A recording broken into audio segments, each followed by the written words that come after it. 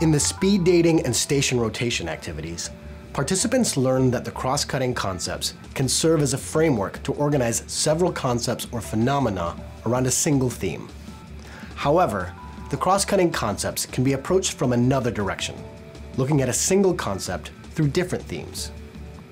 In these two activities, participants first learn how a cross-cutting concept deepens as it develops over the K-12 curriculum, and then how viewing a single concept through multiple CCC lenses can yield different learning outcomes. In the first activity, participants will do what we call a vertical alignment of two CCCs. Basically, each group will receive the NGSS descriptions of what the CCC looks like at each grade band, which are cut into strips and randomized. What they don't know, however, is which strip correlates to which grade band.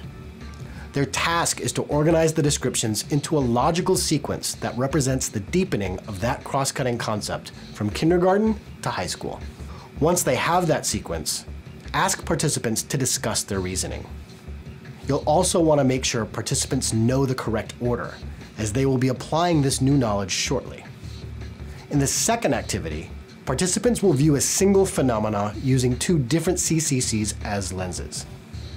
For example, if you look at a giraffe through a structure and function lens, you're probably going to take note of its long neck and how that serves the function of reaching acacia leaves.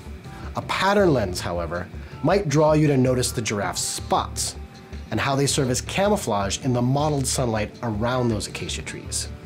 This is a simple example, but the same logic can be used in designing lessons for students. Asking them to apply these different lenses to content will lead to very different learning outcomes.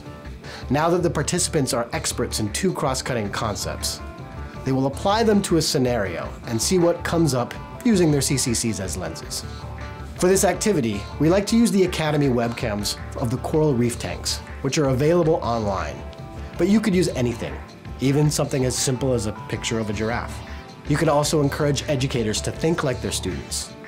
They can apply what they learned about what a CCC looked like for their own grade band. The take-home message from this activity is that the CCCs can be used for more than just a classification system.